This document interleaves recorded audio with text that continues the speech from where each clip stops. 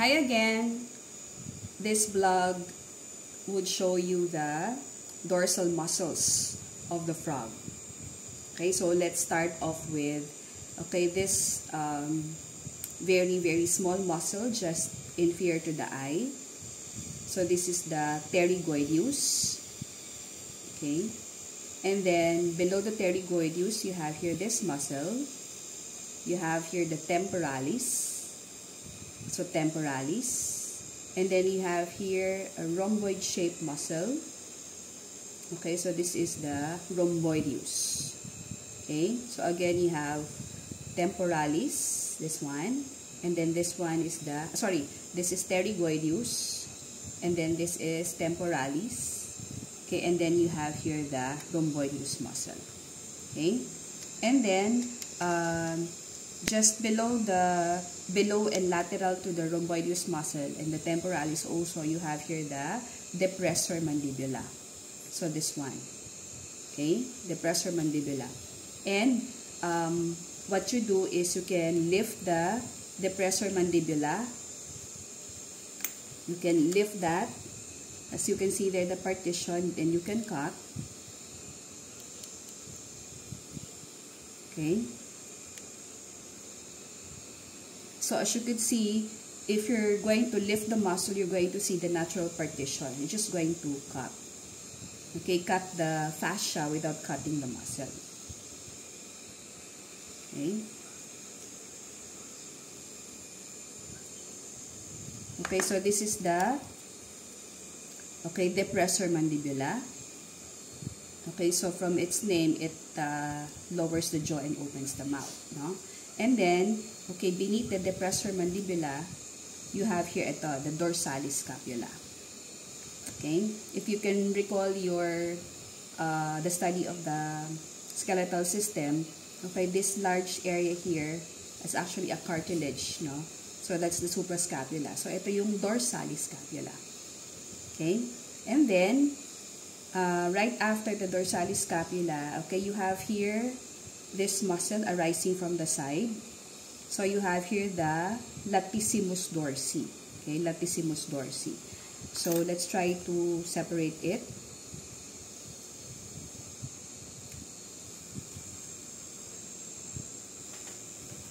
So you can, it's there, no? You can again lift the muscle and then try to see the natural partition. Then you can cut. Okay, and then again lift. Okay, and then again cut.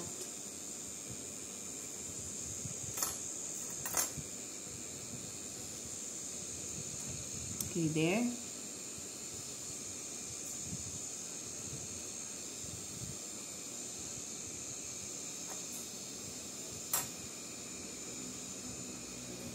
So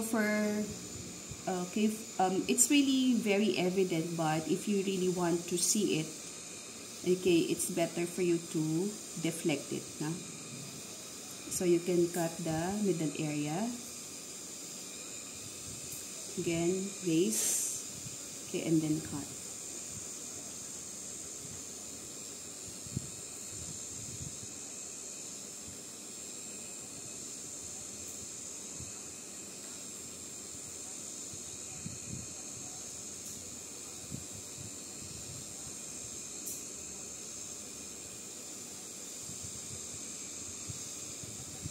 So again, I am trying to separate the latissimus dorsi. Okay, in separating, you can also use the blunt end of your scalpel.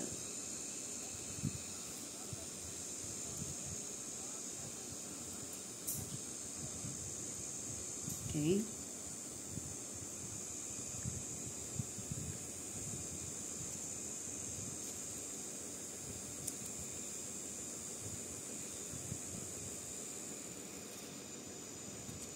Okay, then after separating,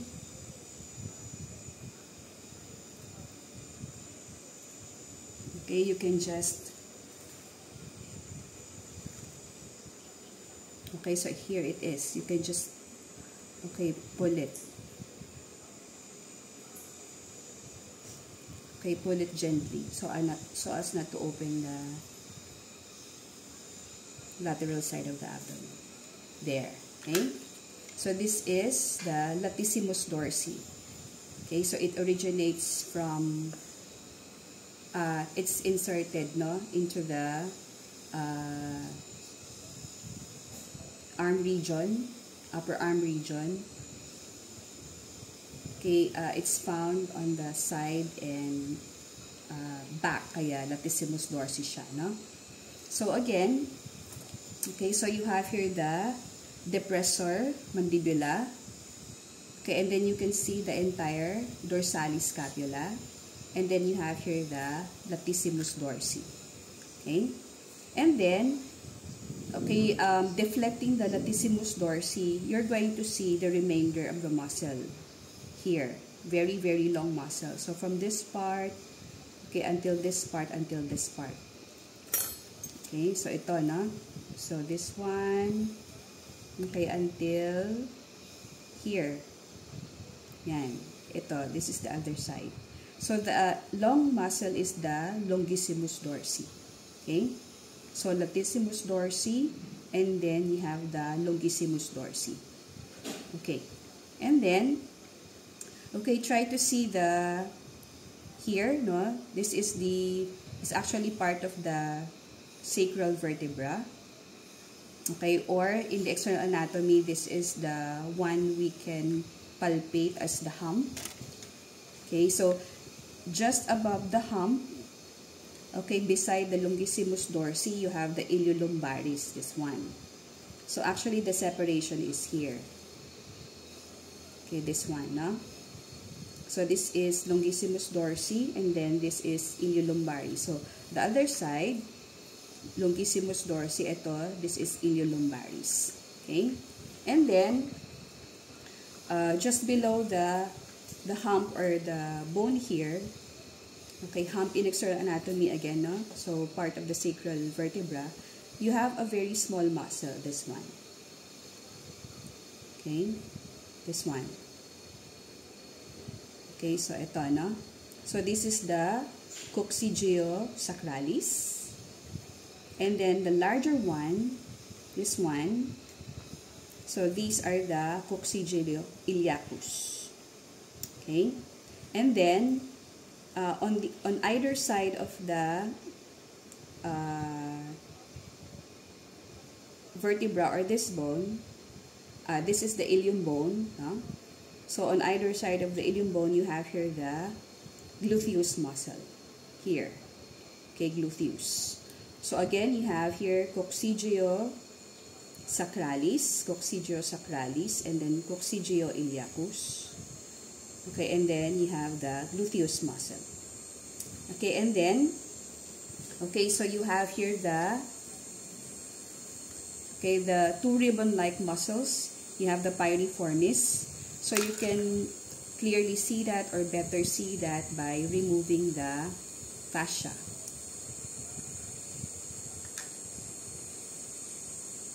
But anyway, no, it can be clearly seen. So again, you have here the piriformis. Okay, and then this one, this is the sphincter ani. Okay, that's the sphincter ani.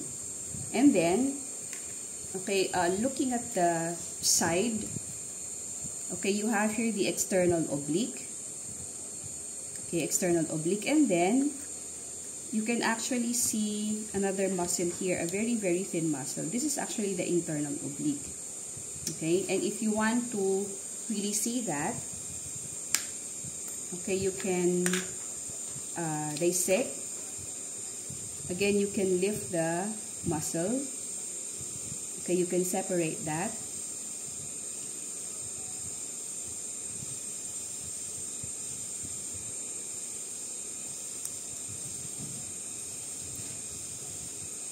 Okay, just to show, okay, that they are overlapping.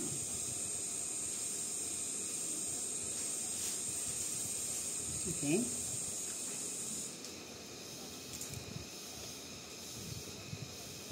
Okay. So you can see here the external oblique. And if you're going to focus on the direction of fibers, the fibers are going up like this, no? And then, okay, as for the internal oblique, here, the fibers are actually running this way. Okay? So, external oblique, and then we have the internal oblique. And then, we have muscles of the arm. Okay, so ito. Okay, so you have here the triceps brachii. Okay, and then this one, you have here the extensors. Okay? Okay, now we go to the muscles of the hind limb. Okay, the muscles of the hind limb. So I'll just be removing the pin. Okay.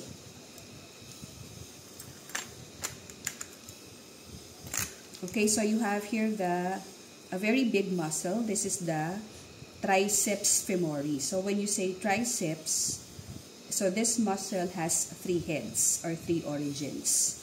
Okay, and in order for us to see that, so again we have to remove the fascia.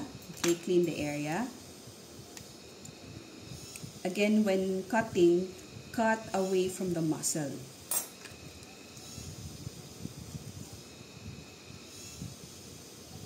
Okay, so you can cut the fascia. Okay, then yan, you can see here already. Okay, you can see 2 heads.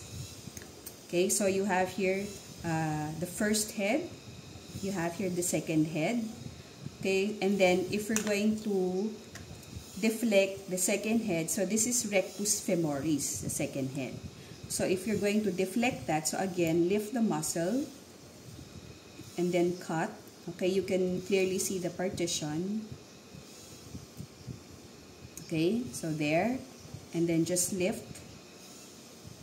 Okay, and then just cut. Then you can already see the third head. Okay, so you have here 3 heads. Okay, so you have the first head. This is the vastus externus or the vastus lateralis. Okay, and then this is the rectus femoris. Okay, and then the third one, this is the vastus internus or the vastus medialis. Okay, so that's why again, the muscle is called the triceps femoris now because it has 3 heads. Okay, and then, okay, here, okay, you can again cut the fascia. Okay, you can use the blunt end of your forceps in separating the muscle so that you would not damage the muscle.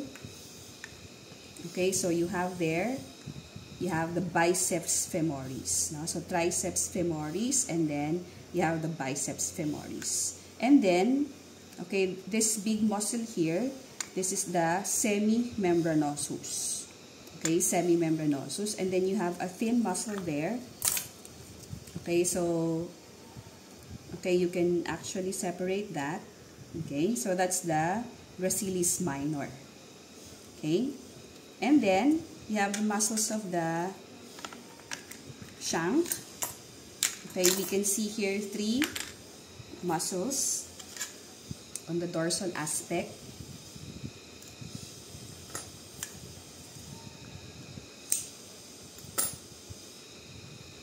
Okay, so this one, okay, this is the, okay, gastrocnemius, so silent C. It's spelled as gastrocnemius, but you should pronounce that as gastrocnemius. Okay, so that's the calf muscle. And then this one, this is the peroneus. Okay, peroneus. And for you to see the muscle, okay, that's the tibialis anticus. Okay, remember this tendon here, this one. Okay, so you can actually separate this.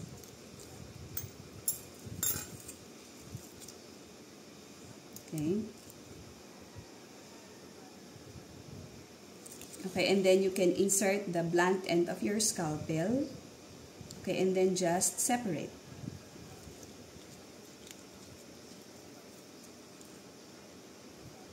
There. Okay, so no need to cut any muscle, no? So again, you have the 3.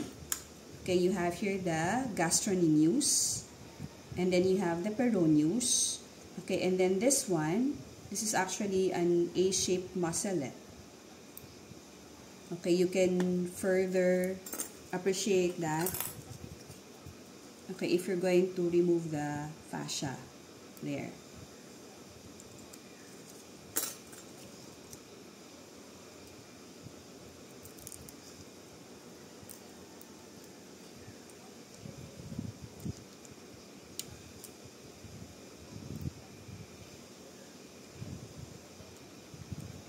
Okay, so this muscle here, this one,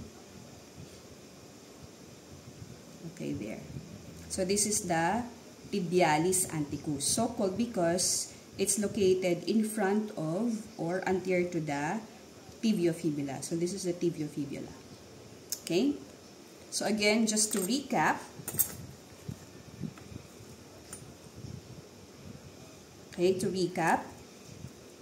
okay, so you have here again pterygoideus, and then you have temporalis. Okay, this is rhomboideus, and then you have depressor mandibula, and then you have here,